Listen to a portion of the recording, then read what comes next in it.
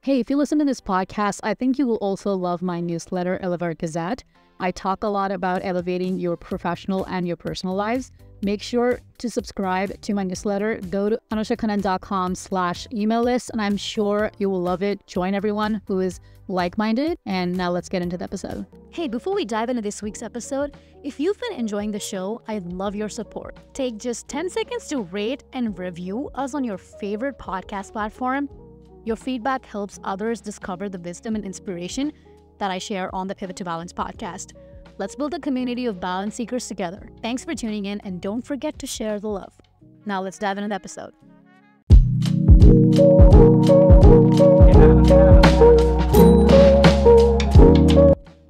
Hello and welcome to the Pivot to Balance podcast. I'm your host, Akay, and I hope you're doing well. In a world that pulls us in a million different directions and with a billion distractions, finding balance can feel like an ambiguous quest. Join me on this podcast as I try to navigate life's twists and turns with mindfulness, purpose, and grace. In each episode, we will dive into topics like self-care, personal growth, mindset shifts by sharing practical insights, stories, and maybe even interviews. Get ready to pivot, to recalibrate, and find your balance. Follow the Pivot to Balance podcast, and I will see you on the other side. Hello, everyone. It has been, about 2 months since I've been on this podcast. I don't even have any words. Like I've been saying in the last couple of episodes, I don't want to record episodes when I don't feel like I'm doing justice to what the podcast is about, like balancing lives. And like I said, I think I've repeated this in so many episodes. 2024 is not my year.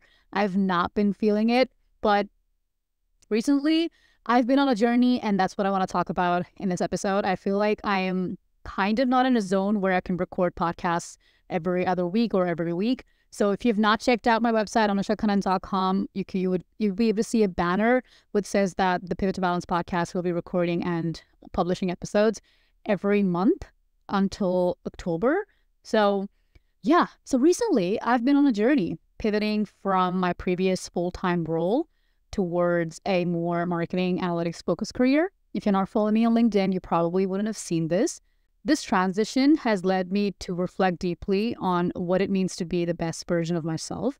And I think it's something we all think about, isn't it? And that's what I want to talk about in today's episode. It's going to be a very broad catch-up session, but also talk about this whole idea of becoming the best version of ourselves. So like I said, we all have this thing where we want to become the best version of ourselves, right? We have this vision for a future self, someone who has achieved certain milestones, acquired specific skills, has this great relationship, or reach a level of success that we aspire to. But here's the thing, right? Why do we feel like we need to achieve something specific to deserve to be our best selves? Why do we often think, oh, one day when I do these things, I'll finally be that person? Why not now? Why not think that you're already that person? This concept challenges our traditional perception of time. So we usually think of the past, present, and the future as distinct and separate, right? But what if they aren't as linear as we believe it to be? So in brain science, the concept of neuroplasticity shows us that our brains are constantly changing and adapting. So this means that our identities are not fixed. So we have the power to reshape our brains and, by extension, our lives at any moment. Just think about this for a second. Our brains are constantly adapting and changing. Our identities are not fixed. We have the power to reshape our minds, which means we have the power to change our lives. So the brain doesn't distinguish between our current self, like quote-unquote current self, and quote-unquote future self, as rigidly as we might think. So we look at the future and we're like, oh, that person, when I do X, Y, and Z, is going to be so successful, is going to look crazy hot, is going to do all of these things that I want to do. It's like we're separating us, like right now, the person that we are, from that person. But our brain doesn't know that. Our brain's going to think, oh, that's another person. It's not you. Like, you're talking about someone else. But in reality, you're talking about yourself, but in the future state. So you're literally visualizing that you're not that person, even though you want it to be you.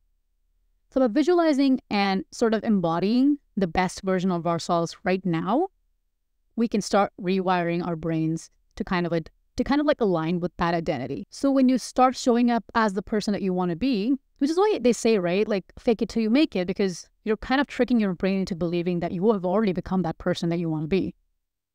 And then there's quantum physics. So some interpretations suggest that time might not be linear. Like I said, the past, present, future is not as distinct and separate. It could maybe even be intertwined in ways we don't fully understand. Like the concept of deja vu comes into play here, right? This means that the future version, the best future version of yourself, like of ourselves, could already exist in some form, just waiting to be realized. You could wake up for, say, 3 months at 5 a.m. and stop calling yourself as this person that wakes up at 5 a.m.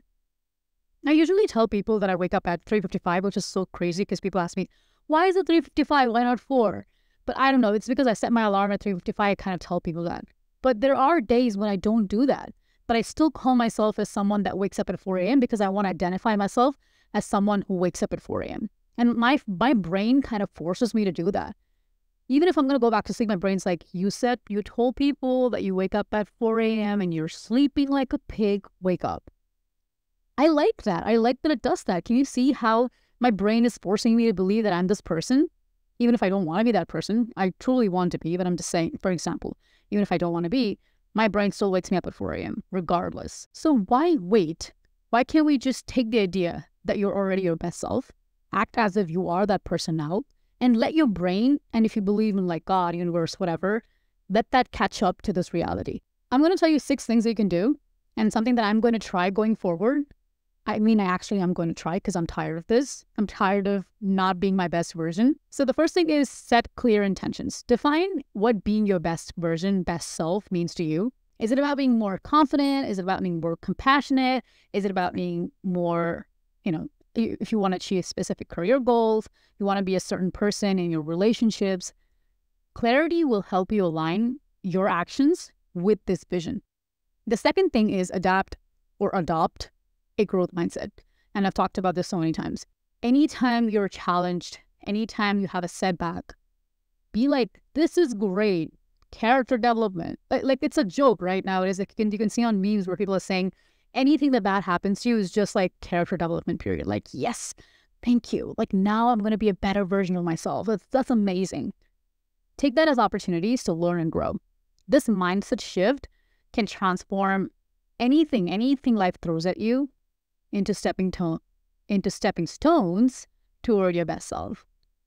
The third thing is surround yourself with positivity.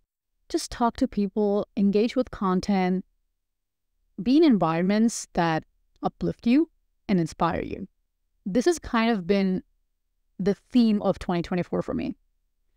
Engaging with people, content, and being in environments that make you your best version. I cannot stress the importance of this. If you are surrounded by people that uplift you, if you are able to consume content that makes you feel like, yes, I can do this, I am that person, I'm going to be that person, if it makes you feel like that, and your environment, if it makes you feel like I can do literally anything I want, I just have to get up and do it, you have no idea how grateful you're supposed to be.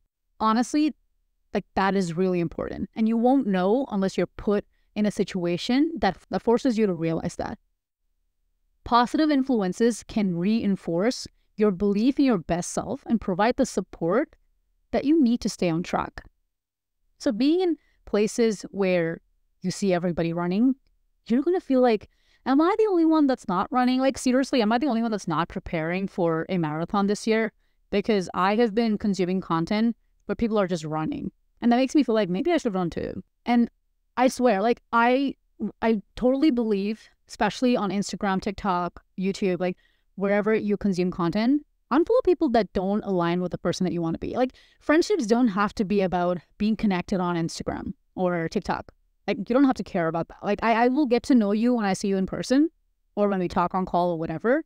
You don't have to be updated or stay updated with anyone's lives. But that's just my perspective, right? Like follow people that inspire you. Follow people that constantly make you think like, why am I watching this? Why can't I just get up and do the thing that they're doing? The fourth thing is take small but consistent actions. Like I said, unfollow people that don't resonate with the person that you want to be. Small, but it's a consistent thing because you unfollow them. Get up every single day at the same time. Small, but consistent. Progress, no matter how small, builds momentum and confidence. No matter what happens, I try and be very consistent with my other podcast. That is because I surround myself with things that inspire me to create content there. But that's not the same for this podcast. As you can see, you can literally see I'm building everything in public. You can see that. You can see how interdependent these things are. The fifth thing is practice self-compassion. I think throughout this journey of 2024, I have not been self-compassionate. It might seem like it, but I'm not. And I've also seen friends that are not really self-compassionate. They blame themselves for everything. But I think it's so easy to not do that. So be kind to yourself. Regardless of what path you're on, recognize that growth is a process and it's okay to have moments of doubt. But when you're really confident, when you have self-compassion, it fuels resilience and perseverance. The sixth thing and the last thing is celebrate wins. I am terrible at this. I don't care what I've done. I'd still brush right past it and I'd be like, well, I was supposed to do this. It's not really that big of a deal, but guess what? It is a big of a deal. It is. It's okay to celebrate yourself, no matter how minor they may seem, because celebrating wins can kind of remind you oh my God, I actually did what I said I was going to do. And it will motivate you to keep going forward. I talked a lot about this on my newsletter as well. So like I said, go ahead, subscribe to my newsletter, Elevate Gazette. Visit anushakhan.com/email list. You'll be able to subscribe there. Remember, the power comes from your best self, which lies within you right now. So start today and watch how your reality begins to transform. So before we wrap up, here's a quote that perfectly encapsulates today's focus. Do not wait. The time will never be just right. Start where you stand and work with whatever tools you may have at your command, and better tools will be found as you go along.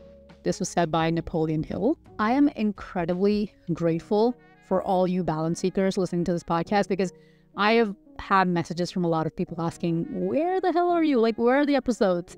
And I'm just eternally grateful for that, because I think this is one of my biggest passion projects that I started. And I really appreciate you sticking around and continuing to listen to the podcast. I hope you found this episode actionable, inspiring. If you enjoyed this episode, please share it with your friends and family. Don't forget to follow. Don't forget to subscribe if you're listening to this on YouTube. And until next time, remember, the best version of you is you. Start becoming that person today. So I'll see you next month. Go grab a cup of lemon water, and I'll see you in the next episode.